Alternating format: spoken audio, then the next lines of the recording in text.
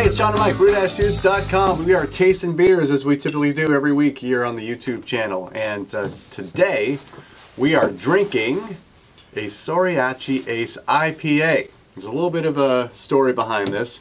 A guy named Alexander from Germany wrote to us to our dudes@brew-dudes.com email address, and he had a recipe for this IPA. He was doing a whole bunch of IPAs, but there was one in particular that he was brewing fairly recently, and I said, you know what, I can brew that too, so it'd be a pretty cool intercontinental across the Atlantic Ocean swap. So the one we're tasting right now is mine. It just finished in the bottle, and I'm going to be shipping this across the ocean soon.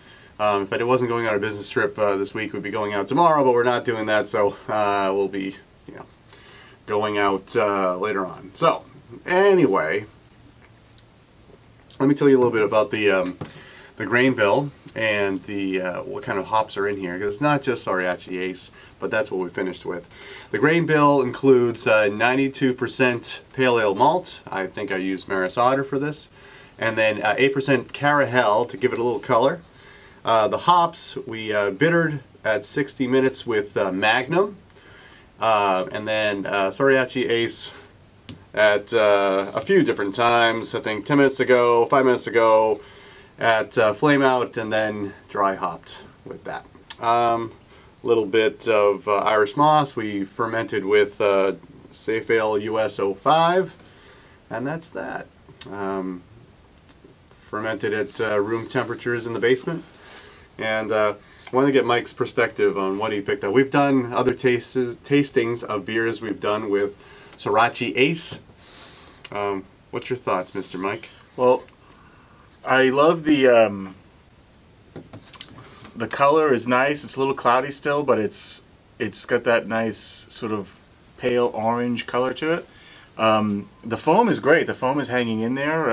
I poured a little bit more and drank some, poured a little bit more. But the foam, it's got some good stability there. The first aroma I get is like, I do get some of that classic Citra, but it's almost to me like a candied orange peel, tangerine-y type of thing. I mean, it's definitely citrus, right? It's all citrus.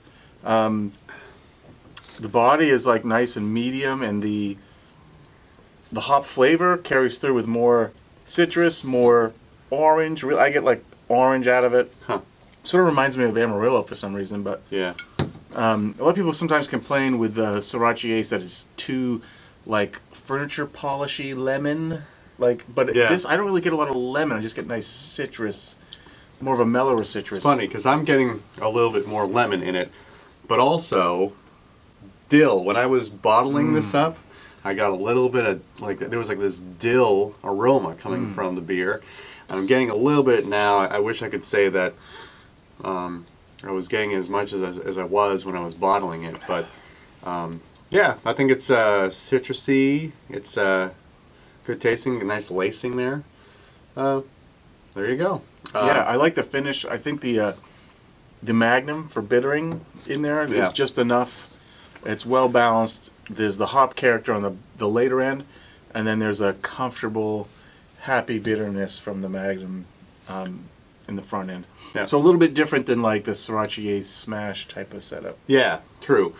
But I was interested in, because we've brewed with this hops before, and a couple of years ago it was very much lemony, and I wonder if just different years have different flavor profiles, because the dill in this I did not get the last time, and I've seen that as a descriptor, sure. And certainly it was there.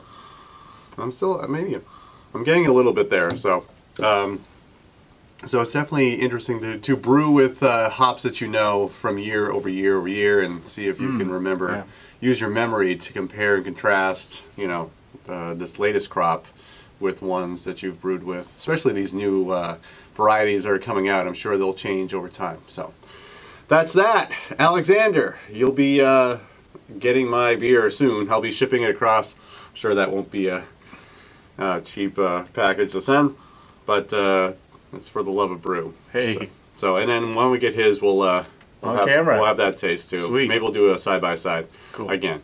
So For Dynamite, brew-dudes.com, brew on. Cheers.